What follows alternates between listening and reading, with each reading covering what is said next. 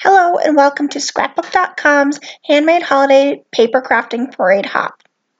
Now this hop is taking place over on Instagram, but I am also showing a video for the project that I created and some other ideas that you can make with this die.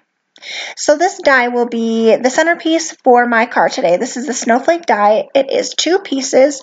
It comes with a little banner insert that you can stamp on to put a sentiment on. I'm also going to show you many other ideas of things that you can do with this die towards the end of this video.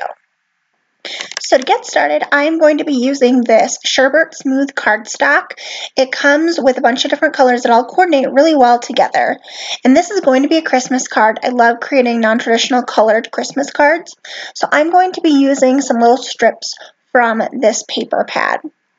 I'm going to use this blue as my background, and then I will put that onto my card base to get started. And you can see I've already cut out my strips on the side.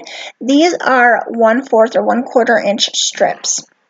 And then I had to cut 1/4 inch off the top as well, so they fit within the blue background cardstock there. So now I'm just laying down some tape adhesive on my first strip and laying that down on the left half of my card. I didn't want to go all the way to the end because I wanted to see some of that blue peeking out, but I wanted it to kind of be on that left half. So next I'm laying down all the rest of my strips, putting adhesive on the back and then laying them down, and I'm just butting them up against one another so you don't see any of that blue peeking through in between the strips. Okay, so now I fast forwarded and I'm putting my last strip down, and this is a darker shade blue than the one that's in the background. Next I put some foam adhesive on the back of my snowflake die, and I just used a white cardstock to create that, and that cardstock is actually a pearlized one, and I will link to everything below so you can shop at your leisure.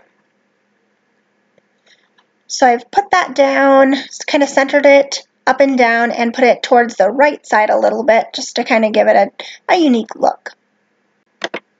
Next I've gone ahead and cut out the inside banner die, and I am going to be stamping my sentiment on this. I'm going to be using some of this mint tape. It's like a paper tape. It does not rip the paper when you pull it off. It's wonderful. So I am just going to be laying that on the very edges on each side of this banner, and then going to be laying the magnet on top. Sometimes I find with new stamps or stickier stamps, when you go ahead and pull your stamp up from your stamping platform, the paper likes to slip through the magnets. So this just prevents that from happening. So I'm using the vintage type letters and creating the sentiment "Let It Snow," and I am just placing it along here and spacing it out, and then I will stamp it down. And here's our card. Next I'm going to be adding some embellishments just to give it a little bit more Christmassy shine. When I'm adding embellishments to a card, I like to map it out before I just put them down.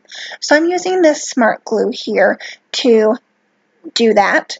Just put my little glue drops down where I want them, and then I will go in and put my little embellishment rhinestones on top. This glue dries clear, and it dries a little tacky, so it gives you that little bit of extra time to get your work done. So for this next card, I used an ink swiping technique for the background where I just laid the ink pad and drug it across. I also use this sticker book. It's got a bunch of Christmassy sentiments and colors in it for my sentiment on this card. I also used some gold pigment ink and brushed that right on top of my die cut as well.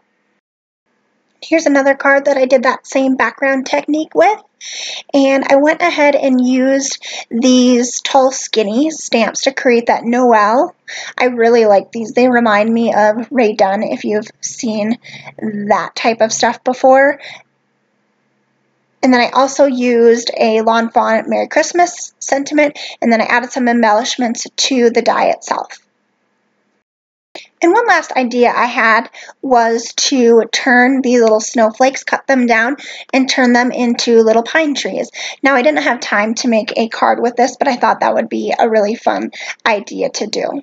My last card idea is to take your die cut and cut it in half. It's very symmetrical, so it's easy to cut it in half, and then you can skip using that banner sentiment part that's attached to it. So that is what I've done here, and then you can take that banner and lay it on top of it so you don't see your seam at all.